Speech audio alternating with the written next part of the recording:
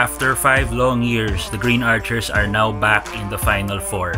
The team secured their spot in the playoffs after beating Adamson 64-51 last Thursday, and last Sunday they beat NU 76-65 in what actually is a no-bearing game for LaSalle. But of course, it's always important to end the elimination round with a win regardless of the situation. Actually, after the game, we already kind of expected na baka mag-step ladder na LaSalle versus FEU in a knockout match, but the unexpected happened. UP was able to give Ateneo their first loss of the season. That was the game that followed after the DLSU-NU match. So with that, we have a traditional Final Four. So instead of LaSalle having to win 3 consecutive times to enter the finals, magiging 2 na lang. LaSalle would no longer have to worry about facing FEU, a team that they find difficulty beating, so they need to just focus their attention now on UP, who has the twice-to-beat advantage in this series. Though the Green Archers lost to the Fighting Maroons twice in the elimination round, both were just close matches, no? So this promises to be an exciting series, no, sa Final Four.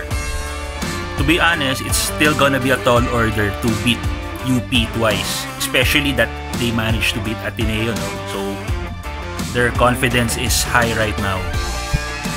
If the Archers want to win this series, they'll have to focus on stopping UP's high-octane offense. One thing going for the Archers is that based on their previous 2 encounters in the elimination round, they have successfully managed to limit UP's point production way below their 78.9 average. But playing good defense is just not enough to beat them. LaSalle needs to do a bit more. As of this recording, Justin Baltazar and Deshaun Winston are still day-to-day. Both players did not play in their final elimination game against NU. We just hope that they will be able to play tomorrow. If not, that's gonna be a big blow for the team.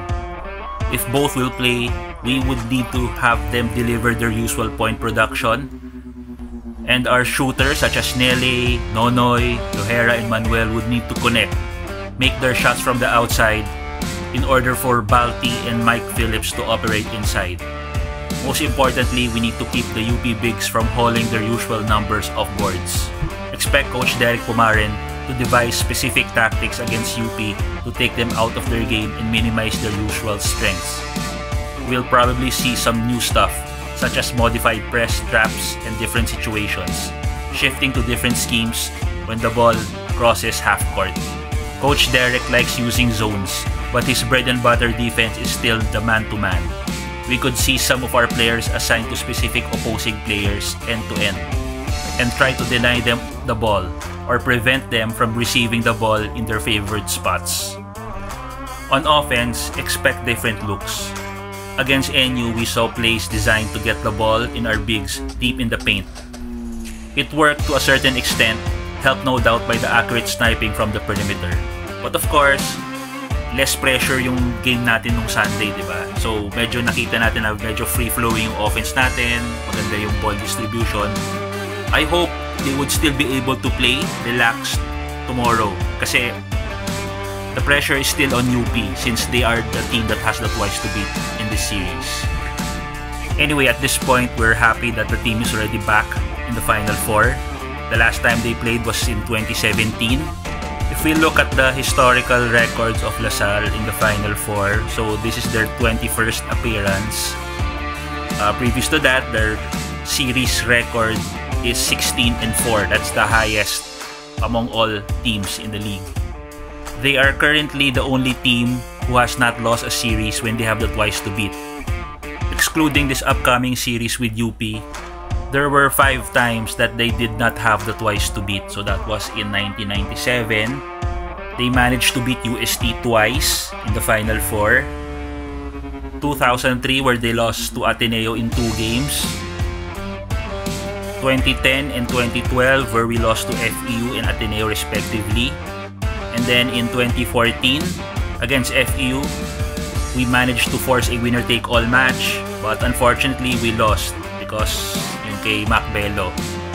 Medyo masakit pa rin yung pagkatalo na yun because had we advanced, we might have likely won the championship against NU.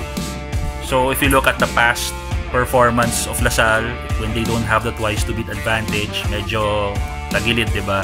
But of course, past is past.